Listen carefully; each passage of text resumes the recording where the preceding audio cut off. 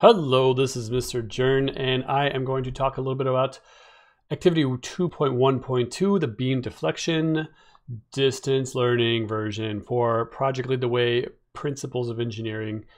And this follows after we talked about the beam deflection and modulus of elasticity and all that stuff like that. So you're going to need to remember that stuff. In fact, it's mentioned here, but just so you know, the goals are listed right here. Beam deflection related to beam length, the cross-sectional geometry, meaning like which way it's oriented, and the material's property, the properties of the material itself.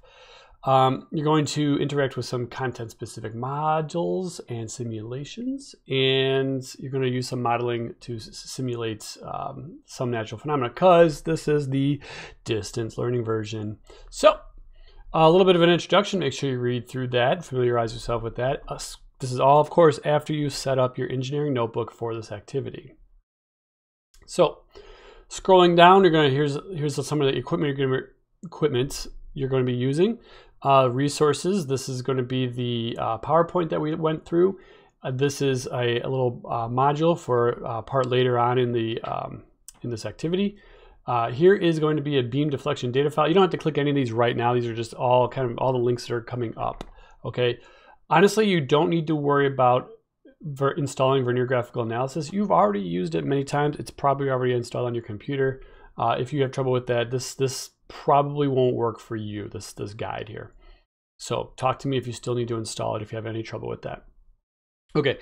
Down to the procedure. You're going to look at a beam's deflection and several beam characteristics, how it's positioned, its length, and the materials that it's composed of. So let's start with section 1. Now in your engineering notebook, you'll hopefully have written down some of these, just a brief introduction. You don't have to copy this or anything like that, but summarize it.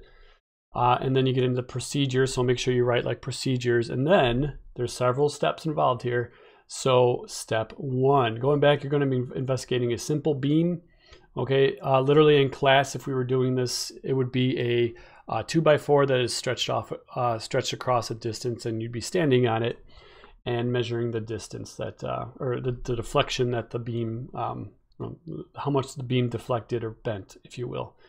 So again, make sure you're familiar with moment of inertia, modulus of elasticity, and how to calculate the deflection of a simply supported beam. Now this is going to be we're going to be going into this again in this activity, so this is where it's all coming from. This is that PowerPoint that we went through already. So step 1, determining the modulus of elasticity. Okay, so here is a beam. It talks about how to do this. It's set flat on some bricks, and it tells you the beam height, the beam width, and the length it's supported, the length that it's between supports. Okay, how far it is, and it's all in inches. So you have the height, the base, the width, and the length. So how do you calculate moment? So step 2. So kind of summarize that. Draw. It says just do what it says here. Okay, draw it, sketch it, all that stuff. And then step 2, calculate the moment of inertia for this beam in inches to the 4th.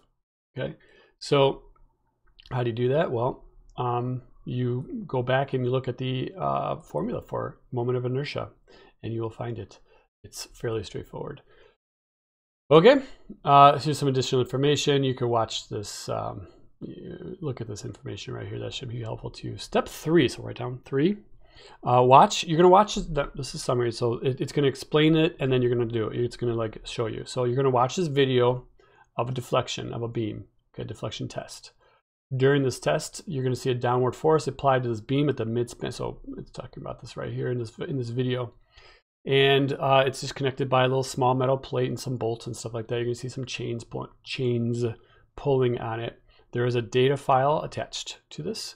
Okay, so when you open up the data file, it says you're going to want to close. Make sure graphical analysis is closed completely before clicking on the data file, and I have found that to be true. It just works if you click on this and you just open it, and it should just open right up. Okay, so here is the video. So watch the video. How long it lasts? 47 seconds. So you can see it's being slowly deflected. You can see that there's a force pulling downward on it. You can see the red line is the baseline. You can see how far it's deflected. Okay. Now all this information is going to be in this data file. So how far it's deflected is something that you could measure in real life, or in this case, you'll see the displacement of it or deflection of it. Okay. So then they're going to let it go. You can see, like, you're going to see when they let it go, it's kind of cracked. And we're not interested in the data after the beam cracks, because I mean, you don't want a bridge to be breaking and technically working, because that's not how you want it to be. You want any beams to not break. Okay, you can see the crack right there. So when we look at the data file, we're going to focus on the part where it didn't break. All right, it's going to talk about that right now. So what we're going to do is calculate the modulus of elasticity of the beam using the values in the data file. Okay, you're going to show your work. So what you're going to do is choose a data point from the linear region of the data. Okay, I'm going to show you, actually, you can just click over there right now. So here's the data file that you're going to download. And you can see there's this whole linear part. It's kind of highlighted by this line right here. And then it starts to bend. This curve here indicates that the beam is giving way, it's breaking. And we're not interested in that part, because like I said, we don't want our bridges and support structures and whatever to break. Okay, and here's where, I mean, so basically they're applying a certain amount of force, and it's being displaced more and more and more. So it's cracking, and so it takes less and less force to, actually it's what's going on here, it takes less and less force to bend the beam the same amount. So, or to bend the beam, it takes less and less force to bend the beam, and eventually it just keeps bending even with less and less force. Okay, so this is how far it bends. Anyway, point is, you're going to want to focus on this straight line part, and when you open it, it should already be highlighted for you. It's great like that. So all you got to do is pick a spot in there. It's going to tell you how much force there is in newtons, 50, in this case 51.4. I just randomly clicked, and it'll tell you how far the beam deflected in millimeters, in this case 3.516. Okay, you can click anywhere in the linear part, it's fine. Okay, maybe not at the very beginning though, maybe just kind of like click somewhere near the end before it starts to curve. Okay, so in this example, that's what this is talking about. That's what this linear region is in this example. Okay, the wood is flexing but not cracking, breaking, or being permanently damaged. So that's what we want. It tells you how many newtons it is. Now this is just an example. The thing I was just showing you is the actual data file. So you want to use data from that. One thing you'll notice is that that data file is in metric. It tells you the force in newtons, and it tells you the displacement, I think it was in millimeters. So what you want to do is convert that into the US customary units, and there's ways to do it, and it tells you how you can click on this link, but my preferred method is say, hey Siri, how many pounds is 50 newtons? And then if it wasn't in silence, it would have told me. How many pounds is 50 newtons? 50 newtons is equivalent to about 11.2 pounds force. So that's what I would just do is either Google it or ask your phone or something like that. Google is pretty helpful for that. So, I mean, if you want to do the unit conversion by hand, please, by all means, be my guest. Now, once you do the unit conversion, you're changing newtons into pounds, and you're changing millimeters into feet. Okay, sorry, inches. Holy cow, inches. Okay, because you want to make sure it's in line with the same units that you use. Sorry, I scrolled up here. You want all the units to be the same. So scrolling back down here, step or part C of the step is here. You want to calculate the modulus of elasticity. Okay, modulus of elasticity. How bendy is this thing? And so to do that, you're going to have to use, you can click the need help. It's just going to tell you to manipulate this equation to solve for E. So we got our delta max is equal to F, which is the constant, the force, okay, in pounds. The L, which is L cubed, which is the beam span, which you can get by looking at, I think it tells you somewhere along the lines. Maybe this is it right here, 6.30 inches. And it's going back down. 48. That's just a nice little number. E is what you're solving for. So this little E right here is going to be what you're solving for. So you'll rearrange the equation to solve for that. letter, that variable. Now, if you're not comfortable with that, you can certainly plug in all the numbers and do the calculations and then just solve for the leftover.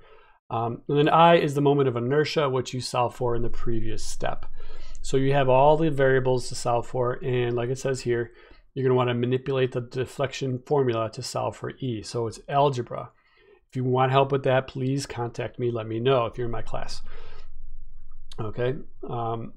Make sure all the measurements are consistent. In other words, use pounds and inches, okay, because you're going to want pounds per square inch in the end.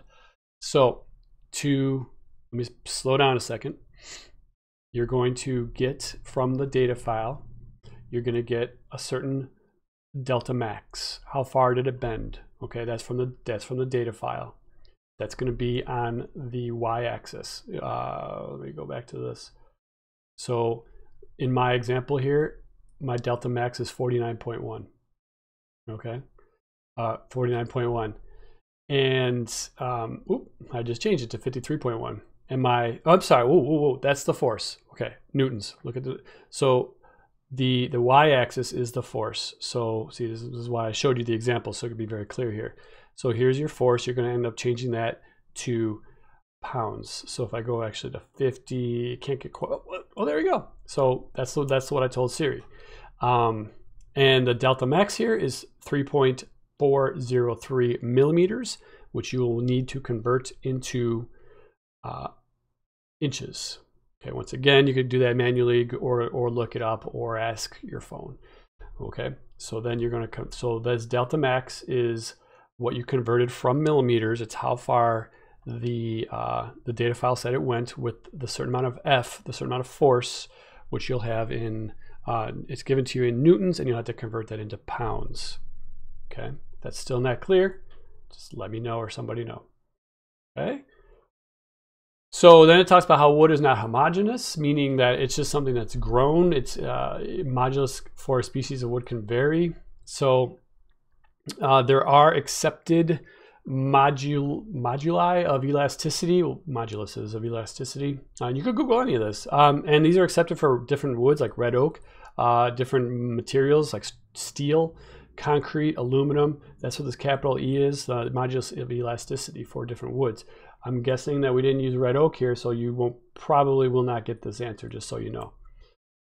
Step 5, so you're going to write down determining beam deflection in your engineering notebook. Step 5. Okay, so you have calculated modulus of elasticity for this piece of wood. So what you're going to do now is predict the maximum to delta max deflection of a beam of the same size and shape using the experiments, but oriented vertically. You're going to orient it like this, which means that the moment of inertia will be different. Okay, so you need help, click on that. So what you're going to do is write down the applicable formula. So applicable formula is going to be this equation right here, the delta max. Substitute the known values, simplify and solve, make sure your units are consistent. So you can use all the same numbers that we used before. You solved for the modulus of elasticity. You're going to use the same wood. The only thing that's different now is you've reoriented the piece of wood. Instead of being flat, look at this picture here, it's flat. It's going to be oriented like this, okay? So, in other words, you take the same dimensions, but now you flip it. So the base has now become the height, and the height has now become the base, okay, when you do the modulus of elasticity. Then, step 6. You're going to estimate the deflection of the beam oriented like a joist, like this. But instead of being made of the wood that you used, you're going to use red oak instead, which means your modulus of elasticity is going to be different again, or in this case. So in step 5, the moment of inertia changed, but you use the modulus of elasticity that you calculated from step 4. In step 6, you're going to use the same moment of inertia from step 5, but now you're going to use the modulus of elasticity for red oak, which is just right here. Boink. All right, that's the modulus of elasticity. All right, fine. That's the modulus of elasticity for oak, red oak. So you're going to use that with this moment of inertia, and everything else is the same. Okay. Okay, now we get into practice problem. So that was the so-called activity, all right, the simulated activity, which in class we would have done. I mean, you stand on a board and you do some measurements. It's a little bit more exciting than watching the video, but you know, don't feel too bad you didn't miss too much. Although it's kind of cool. I don't know. It is what it is. Practice problems. So you have a few of these to do. So you're going to copy this chart into your PLTW notebook. Under practice problems, still the same, you know, setup. Practice problems, step 7. It tells you the moment. You're going to calculate the cross-sectional area, the moment of inertia, and the maximum beam deflection. You're given a mid-span load of 250 pounds, which means somebody's just standing right in the middle of this thing. A modulus of elasticity of this. Don't worry about this. This is just, I don't know why they threw that in there. Okay, do not worry about the kill of this one. Just here's the pounds per square inch. Okay, you want pounds per square inch. That's this one. So ignore the little thing in the parentheses. Okay, in a span of 12 feet. So the span is 12 foot, like in the diagram here. Okay, and then you get these diagrams, 2x6, 2x8, 2x10. Okay, some common things you could buy at the home center to make things with, to use as joists and beams and stuff like that. So this is actual real engineering here. You're actually doing actual calculations, which is kind of cool. And if you've ever like built a deck or helped frame something, you'll understand a little bit more about what goes into that, which again is, I think, really cool. Okay. Step 8, and we'll talk about that in class a little bit. So this is just using a simulation online. Then designing for deflection. This whole section we're going to talk about in class a little bit. I'll talk about that. And then, of course, there are 2 conclusion questions to answer, and then you are done. Make sure you X out any big white spaces in your engineering notebook. Make sure you sign and date on the bottom and everything. And then when you're done, show me, take a picture, however you want to do it, however you've been doing it. And I mean, this stuff is really cool, I think. I really hope you enjoy this, or at least you learned something here. All right, take care and have a good one.